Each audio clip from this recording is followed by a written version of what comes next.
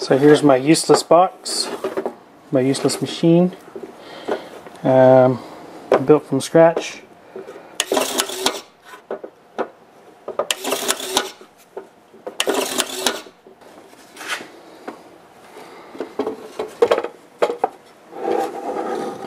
Servo, I took all the electronics out of it and just wired directly to the motor. I printed this arm, micro switch, battery, and another switch. That's it.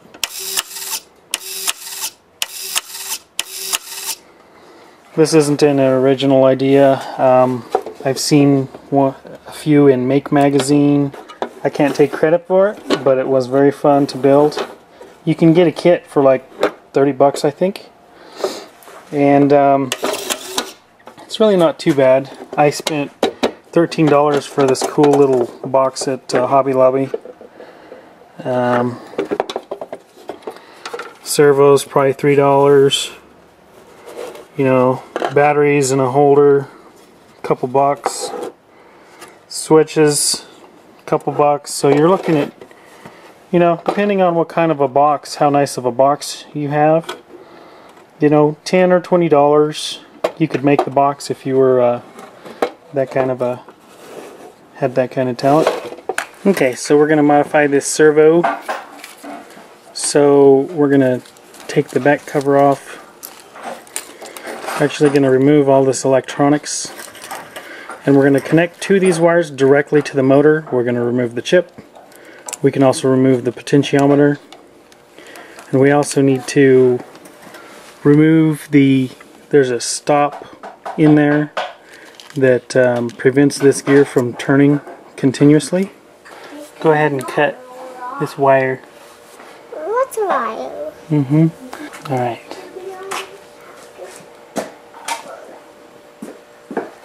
Cut it. The potentiometer is actually part of the main spindles, so I have to use it. So what I'm going to do is I'm going to try to mess up these wipers, but so that it'll just rotate around continuously. So I made it so it can spin.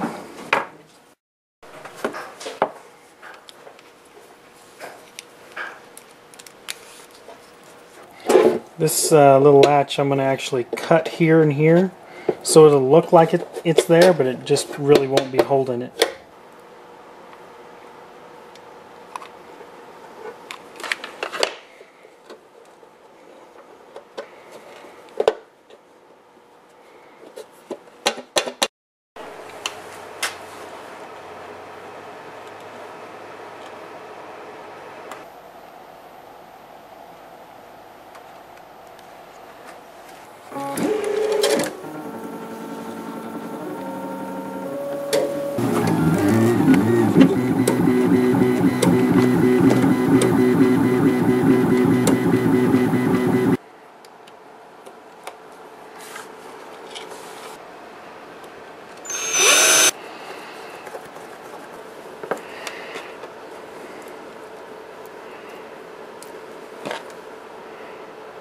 So on our micro switch, we're using the contacts that are normally closed. So you can see that the circuit is made until the arm comes back to rest, and then it's going to open up and stop the motor turning. So our power is going to come in on the center two pins on the switch. That's actually the wiper. As you flip the switch, the center pin gets connected to either the bottom or the top. What we're going to do is we're going to hook one of the wires of the motor up. It can be either one. Then we're going to get a jumper.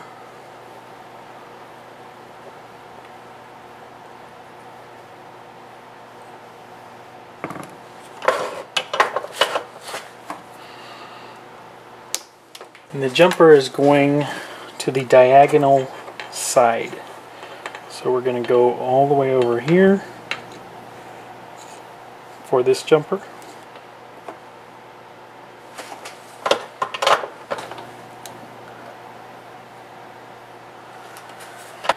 Alright, so when the switch is up, this positive from the battery is connected to this positive, and this negative is connected to this negative. So the motor will be turning in a certain direction. The arm will come out, turn it off. Okay, so then you see that this wire is just switched. This one is going to go through this little micro switch to here, so that when it gets to the resting position, everything stops. Alright, so we'll connect one of the wires to here, the other one to here.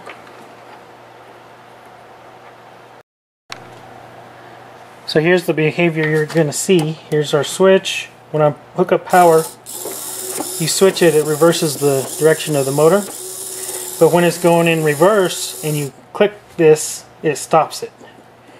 You can see that if you go and you turn it on, it's going to come out, click the switch back, and then it'll hit this micro switch and stop.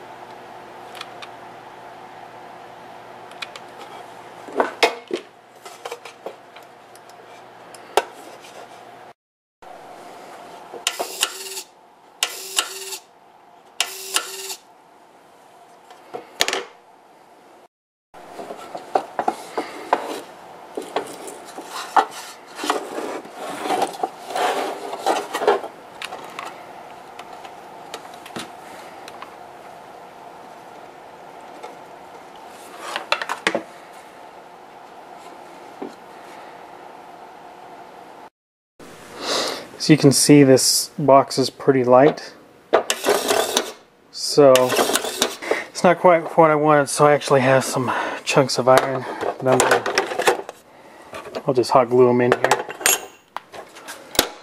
So there's nice weight to it and